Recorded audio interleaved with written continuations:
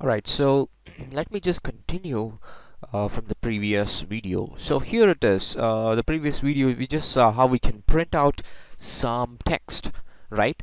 Now, how about can we do some mathematical calculations?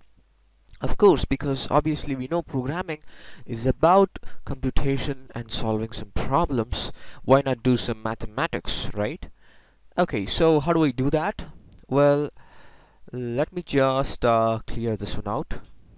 So system dot out dot, I think at this point you must be fairly familiar with println, right?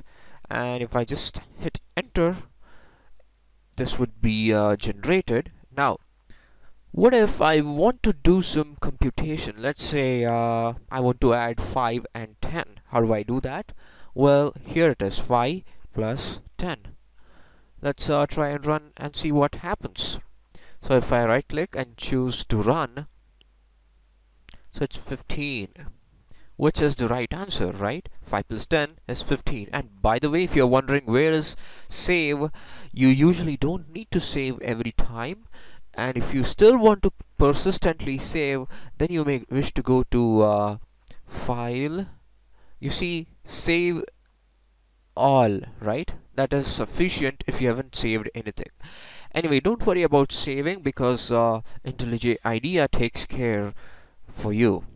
Now, what if I want to add 300 with the 5? Then it's pretty simple. You need to go to println 300 plus 5. Let's run it. 305, right? Well, if I keep continuing, I still have the ability to add as much as I wish to. Maybe I can even add with whatever number. Let's see what's going to happen now. You see, this produced the sum of all of these numbers, and you may want to continue trying to do this as well. Okay, great. Now what if we want to divide the number by 25? Let's try and do it now. Divide by 25 and just try to run. So it produces the quotient, which is 12. What if we want to find the remainder? The remainder is obtained by adding a modulo sign, which would produce the 0, right? And what if I want to multiply? Well, pretty much simple. All I need to do is put in the number and multiply. How about this how about a situation where I can store this value into some variable, into some location, and then print out from that location? I don't want to compute it during the println. How about I try to store this into some value and then try to compute it from there, try to display it from there? Well, that we have an option though. We have an option too. So that is actually called by implementing variables. Now let me give you an example. I'll just type int and I'll say sum. That is going to be equal to a let's just say we want 300 plus 5, and then I will end it with a semicolon, much like how I did here during println. Now if I put it inside of the bracket for println like this, sum, and notice that I'm not adding any double quotes here. I'm not adding any double quotes like this. No, this would then print the literal sum. Let me give you the difference. Let me show you the difference. So here it is. It's going to print out whatever there is inside the bracket, which I don't want. I want to rather print this value, right? So in that case I would delete the quotes, and then I am left out with system.out.println sum, sum, which is going to be 300 plus 5. So let's get started. If I just go to choose run, so it's going to be 305. You notice the difference? Now this sum is called as, let me add 2 forward slashes and then type something in English. Oops. Okay, so this is called as variables. What do you mean by a variable? A variable is a placeholder for data. You see, sum is a placeholder for 300 plus 5. It's like an empty cup. Think of variable like an empty cup. Now what does an empty cup do? Empty cup has sufficiently fair amount of space for, coffee or tea or juice to be contained in it, right? Now if I just delete this out, now it's purely an empty cup. How do I fill it with some coffee? So some coffee is going to be something like this: 300 plus 5, or 800 plus 3, or 800 by 22. So this is filling up with the coffee. This is the empty cup, the variable. Now the moment I fill it with some data, now this variable is going to be no more empty. So now this is called as declaration.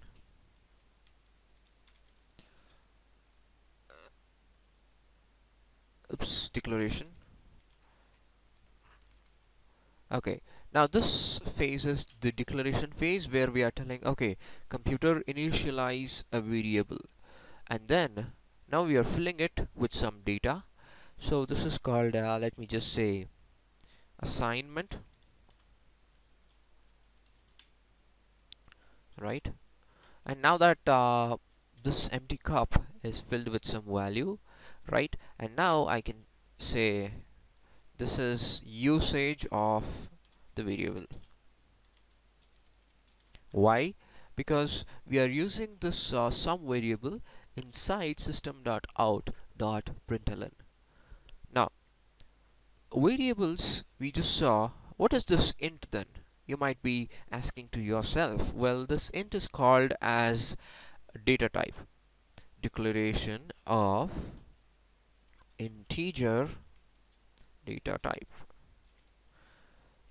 To make it very clear for you, integer data type is something like this. Well, so sum is a variable of integer data type, where integer means it is going to be just numbers. Think of it like numbers, negative and positive. So you can have negative as well as positive when you're declaring integers, because obviously that's what by default integers are. If you look around in the mathematics book, right, it would just show you that integer is a number extending from negative side of the infinity to the positive side of the infinity. So you can have negative and positive numbers with an integer, and which even includes obviously 0 also. One important criteria is that integers cannot become decimal numbers. So for example, a proper integer could be 5 or 10 or 100 or whatever, but can 0.5 or 0.6 be an integer? No, the answer is no. So I mean, you can go ahead like this. Maybe is 0.90 an integer? No. Is 110 an integer? Yes, of course, because any number with a decimal point is not regarded as an integer. And this is just for your information, because we will be dealing with integers in a different kind of a data type called as float and double, which we will be discussing. But at this point, integer is a data type, right, which just says that the following variable is going to be an integer variable. It can hold numbers extending from negative of the values to the positive of the values. It even includes 0, and then once you have an integer declared, you need to set it up with some value, because if I just don't do this step, let's see what happens. If I just try to run this, obviously this IntelliJ ID suggests me with something what is called as an error in line number 8, and it says Java variable sum might have not been initialized. Now what this means is it's telling me that sum is not given its appropriate value.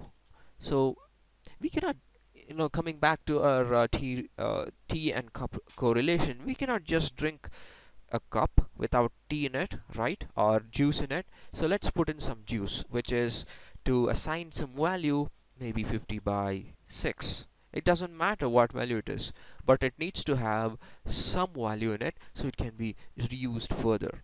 So if I just click on run, now it's fixed. You see that? So and notice, you should notice one more thing. You might be wondering, how is 50 by 6 going to be equivalent to 8? Well, the answer is simple. The answer is that, 50 by 6, if I pull out my regular calculator, it is 50 by 6 is going to be 8.3333. And since we are telling that this sum is an integer and the answer turned out to be 8.333, so what the compiler does, what the IDE does is that, it chops out all the numbers after the decimal point, because we are telling that it is not going to be a decimal point number, right? And if I want to display an actual authentic answer, then it's going to be float sum. Now float is what is called as a floating point number.